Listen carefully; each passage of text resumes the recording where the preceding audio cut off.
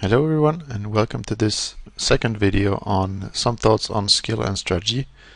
In this video I will be going through some more advanced concepts like adapting and bluffing, because if you watched the first video, and I really would recommend that you do before going through this one, this is where we ended up with basically mechanics is bigger than strategy, because at low levels of skill the advantage that you get from having a complex strategy are really minor compared to other things like economy and just basic mechanics like controlling your units, making sure that you're always building stuff and spending your resources and things like that.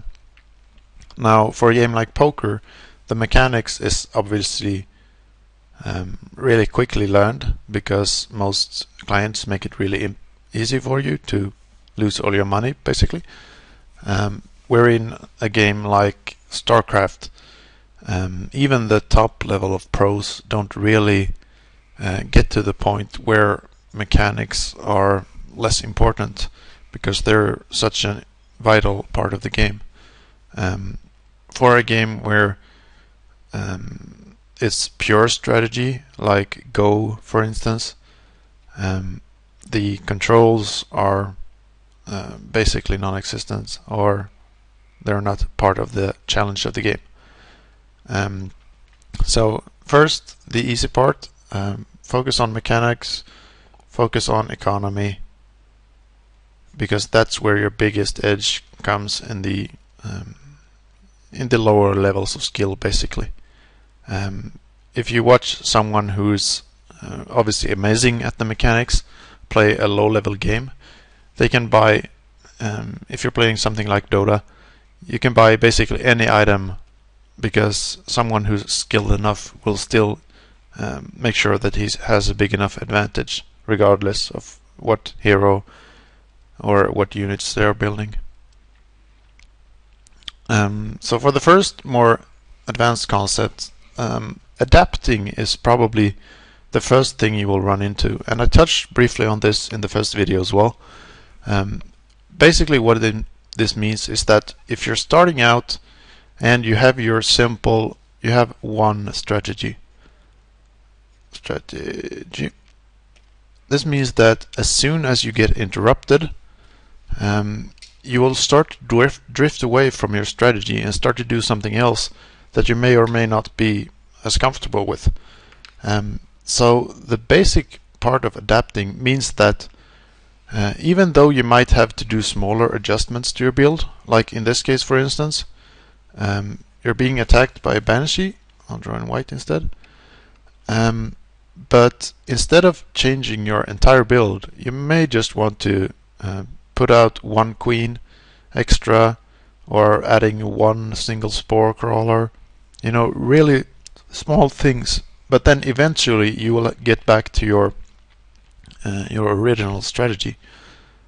I just grabbed the screenshots. I'm not really sure what the strategy is in this case, but let's say you're doing something that was standard in the games I played, which was like Circling Baneling, Corruptor, for instance. No, what are they called? The casters. Infestor, that's right. So Circling Baneling Infestor into Ultralisk, let's say. So for every mineral that you spend on something that's not part of your own strategy, you're basically playing the game that your opponent wants you to play. Let's say in this case the Terran is going to expand super early, so he's building a Banshee which forces you to build defenses instead. Then it allows him to expand and basically keep you in your base for a really small cost, like a starport and let's say 2 or 3 Banshees.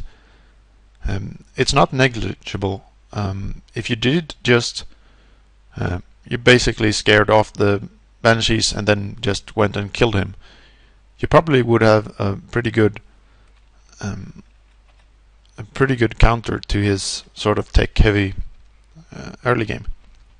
So What I mean with this adapting, like the first thing you should learn while you're doing your one strategy is to basically deviate and then come back. So you have your early, you have your mid game, and you have your late game. Basically what this means is that you have a few different specified points. Like at this point in the game I want my units and I want my tech to look like this.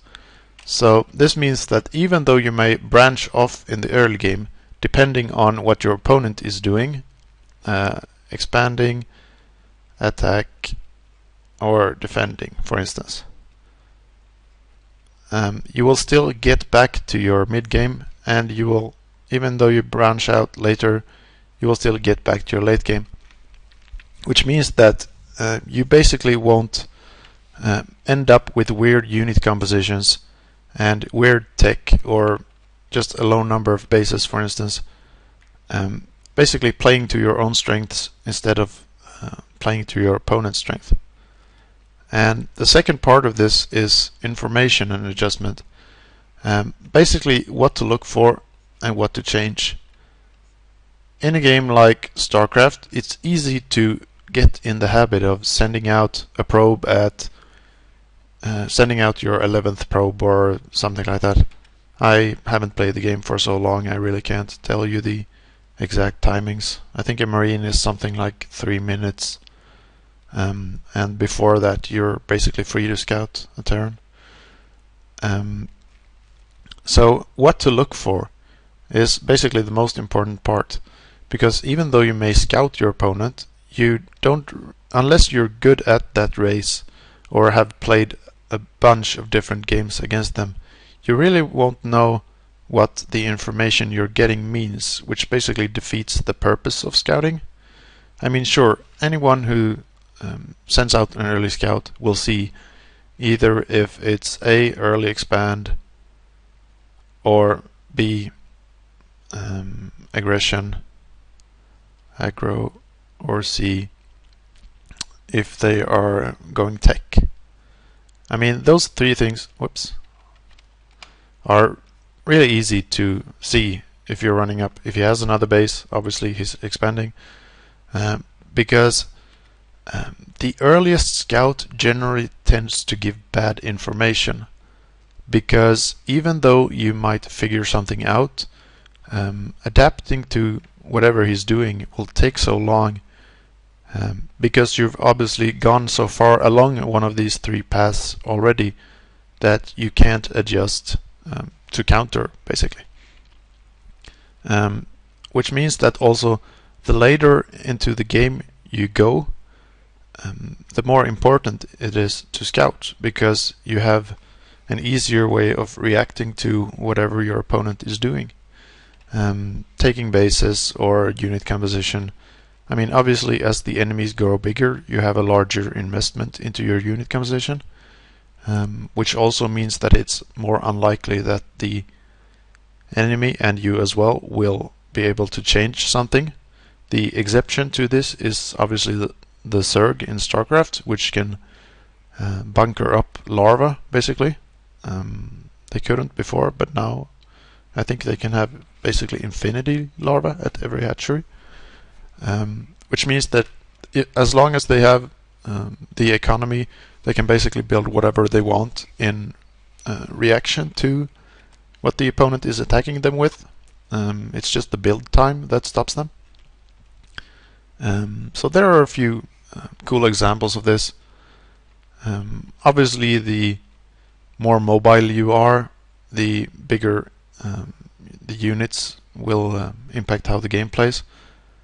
Like if you have something that's really set in concrete and you have a bunch of minerals invested into your army, and it's a slow moving army, the enemy will tend to have to basically drop or stuff like that to reduce your economy, because they can't take on full on aggression, so they have to keep moving around bases and things like that, which means that they basically send in one unit at a time to make sure that your enemy is still in the same place.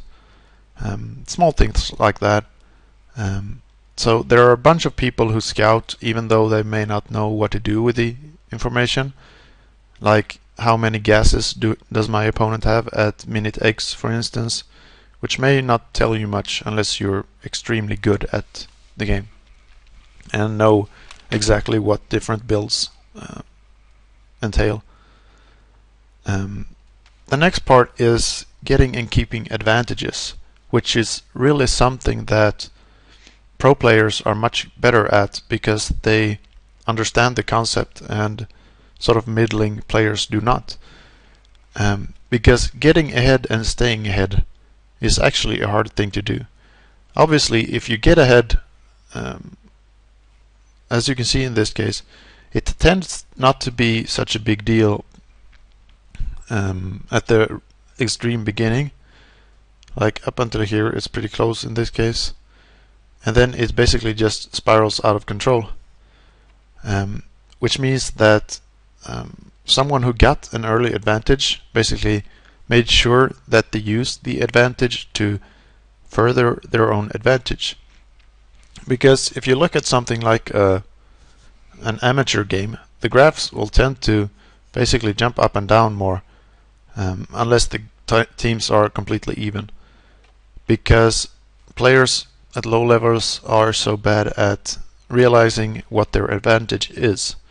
In this case, it's from Dota 2, obviously.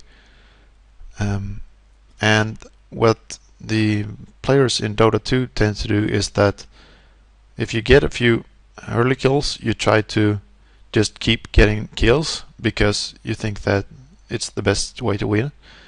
But the thing is that if you get early kills, this basically increases your farm area because you're safer further away from your base, and the best way to increase your advantage is to farm more than your opponent does, which will lead to graphs like this.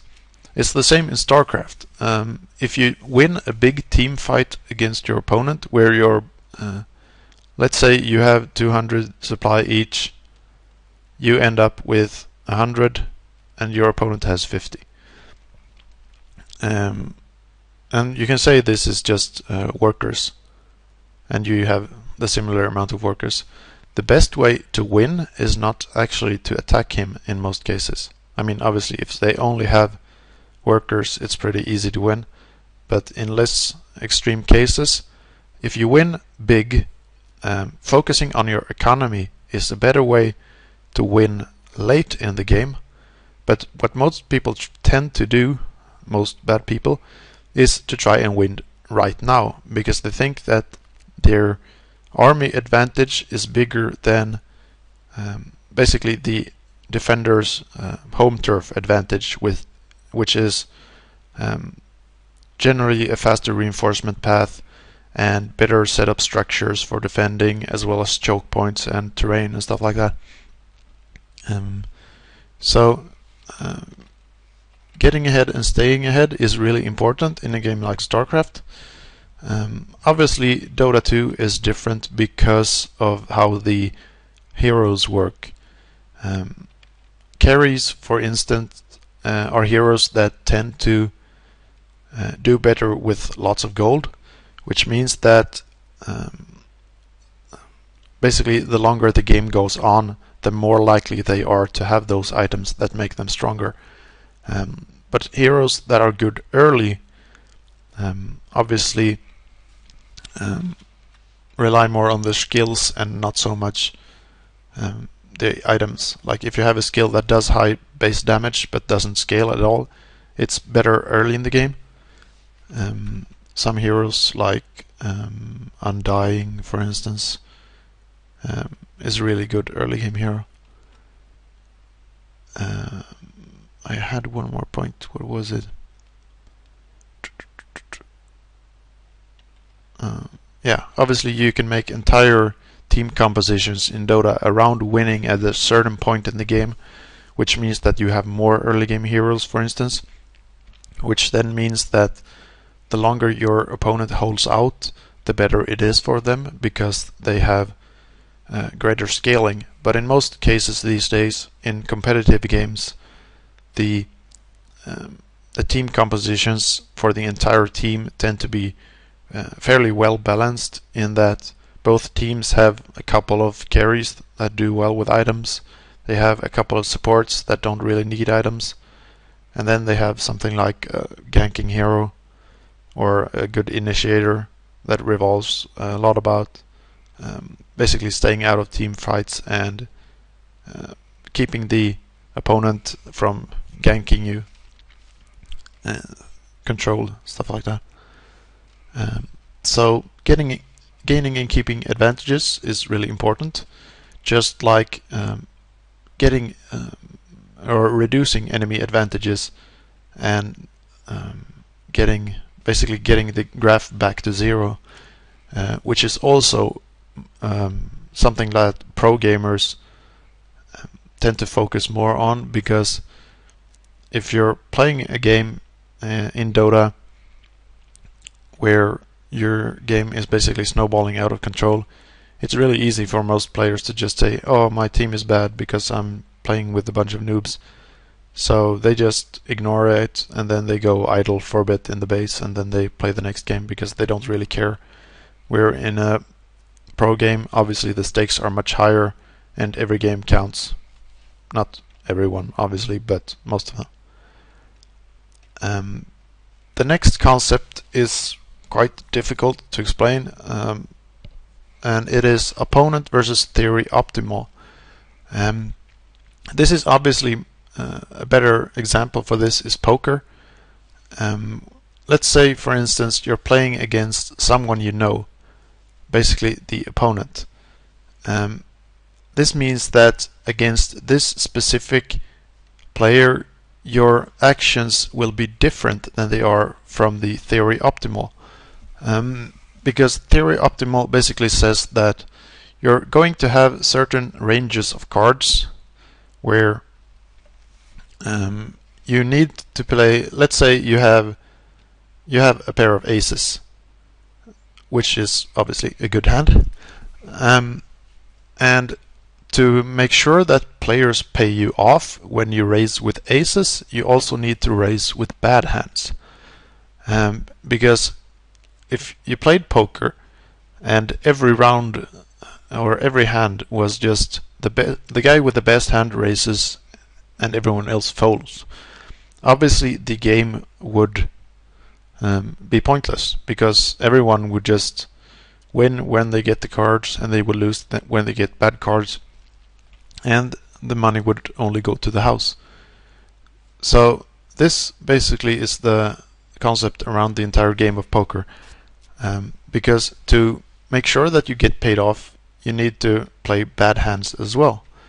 But if you have a hand like a pair of sevens, for instance, you might need to call with a few hands as well, just to make sure that you, if you have a hand, let's say suited ace, you have ace-5 clubs. So you have a suited hand, then you all, so you have your super good hands. This is a star, and then you have trashy hands. You have 2-5.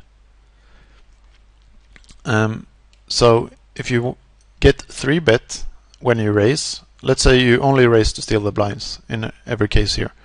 So if you raise with aces and you steal the blinds, you're obviously unhappy because you want to play it against a weaker hand and make more money.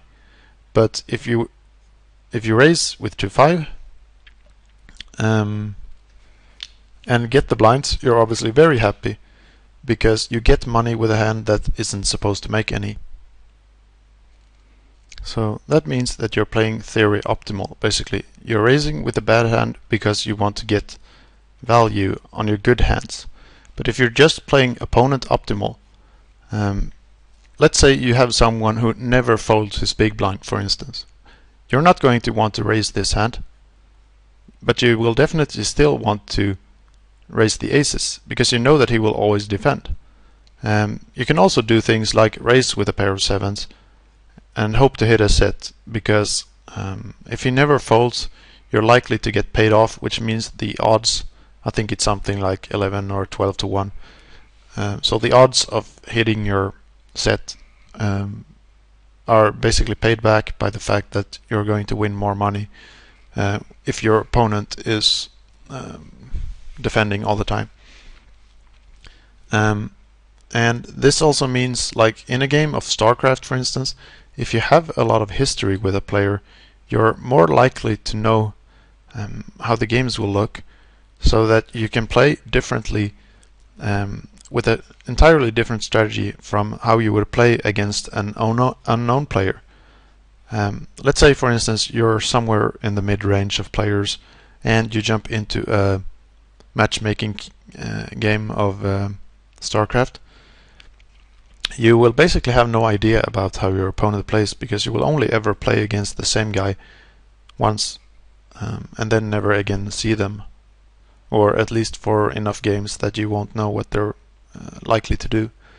So against someone unknown, you will have to play more towards theory optimal than if you're playing someone who is known. And obviously, the higher your skill gets, the more likely you are to play against opponents you've played against before, because there's just a smaller number of players on the bell curve. Now, as far as aggression goes, there seems to be this weird sort of conclusion that all aggression is good, because it obviously forces the opponent to react to what you're doing. But this is actually a sort of weird part of the concept, because forcing mistakes and being aggressive are actually two different things. Hello. Okay. Yeah, I have no idea what's happening to my Photoshop right now. Let's all ignore that and just focus on the aggression. Because actually forcing mistakes is more important than being aggressive. Because you can actually force mistakes by being defensive as well. Let's say you're playing Dota 2 and you have your hero on low health, and he's defending at a tower.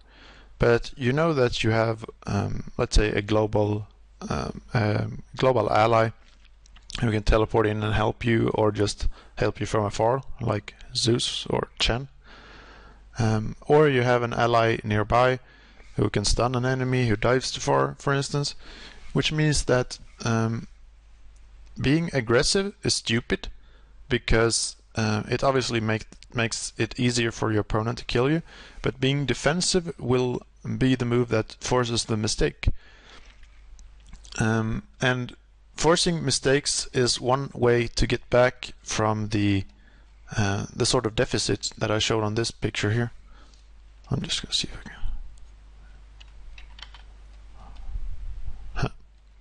I have no idea what's happening, but let's ignore that. It looks like the line tool brush. Hello. Oh, whatever. But yeah, forcing mistakes is more important than aggression is. In some cases, aggression is the way to force the mistakes. In some cases, defending is the way to force the mistakes. Like I said before, if you have a team composition in Dota 2 that is more likely to win late game, defending will tend to be the better option, basically for the entire game, because eventually you're just going to be so strong that it doesn't matter what you do and you can just steamroll. So making sure that you're forcing your opponent to play out of his comfort zone and play to your strategy is more important than just being blindly aggressive, though in some cases being aggressive is obviously good. The next part is even more rare in games, because for bluffing to be important, the game has to be mature, basically. Like I said before, with the information slide, you must both know all the strategies and what the build orders are and what the gas timings are and stuff like that. And your opponent must know that you know all this stuff as well, which is extremely rare in games that you can expect both yourself and your opponent to be on that level. Like I have a slide here in the bottom. I can't remember. I think it's from a really famous tournament game, but I just took the slide off the internet. But basically what he's doing here is that he knows that the overlord on the right hand side doesn't see further than this, and if you had an actual command center here, he wouldn't see it. So the overlord moves in here, and then he scouts and he sees that there are workers mining the minerals, and then he just leaves again, which means that the time spent from the SCVs moving over here, I'm gonna see if it works. Yeah, it works again.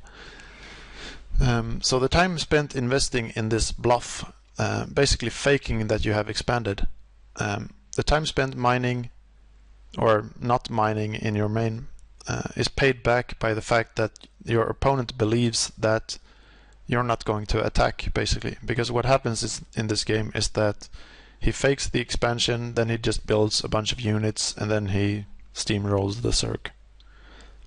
Because the Zerg also expands when he sees this fake one. So there are two things you must know and your opponent must know, and it also has to be a game of incomplete information. A game like chess, for instance, would obviously be impossible to bluff in because the opponent knows all your moves.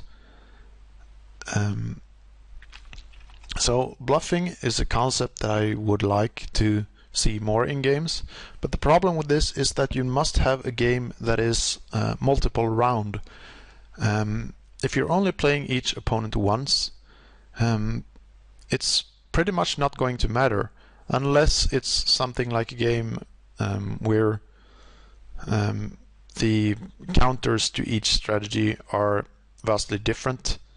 But it's sort of a bad game design because it makes sure that early decisions matter more than the mechanics and the strategy of the mid and late game.